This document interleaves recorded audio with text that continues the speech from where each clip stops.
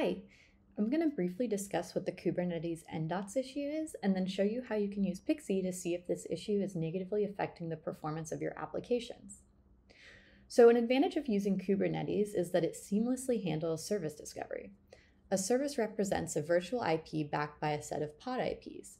This makes your intranode communication really easy and portable. A service can simply use the virtual IP for another service rather than include the full domain.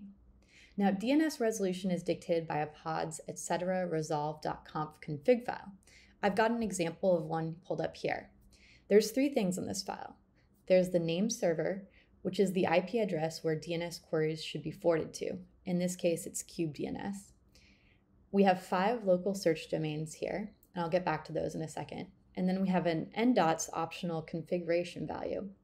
This is the threshold for the number of dots which must appear in a name before an initial absolute query will be made. With an ndots value of 5, any name containing less than 5 dots inside it, the syscall will try to resolve it sequentially, going through all the local search domains listed above, before trying it as an absolute name. Any name with greater than 5 dots will be considered fully qualified, and it will just do the absolute name query first. A fully qualified domain name is a domain name for which there are no local search will be executed, and the name will be treated as an absolute one during the resolution. You can make any name fully qualified by adding a period at the end. So let's look at Pixie and see this in action. So I've got Pixie installed in my cluster, and I've pulled up the script of the week DNS external fqdn list script here. Now this script, Pixie traces all DNS traffic in your cluster automatically without instrumentation, and it pairs the DNS requests with responses. So what this script is doing is it's looking at all those DNS requests, and it's looking at the ones that were resolved successfully and pulling out those fully qualified domain names. Now I've filtered out anything ending in .local or .internal so that I'm only looking at the external names.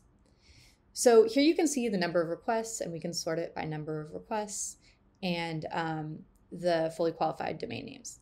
Now, here's where we have an opportunity for optimization. For each one of these external names, we can see how many times since all of these have less than 5 dots, we're going to look at how many times they're bouncing around with the local domain names first. So let's look at one of these. And this link will take us to another script, which uses the fqdn as a substring, again, searching all of the DNS requests in our cluster. So we've used this name not as a fully qualified domain name. And so you can see here that it's trying this name with .cluster.local, .google.internal, basically all of the local domain names specified in that resolve.conf file that we were looking at. And you can see over here the number of requests that were resolved, or the number of requests for each of these queries, and the percentage that were resolved, as well as the latency for each of these requests. So the impact on your application performance will depend on the number of requests as well as the latency. But you can use these two scripts, let me go back up to the first one, to see if any of your external name resolutions could be made fully qualified.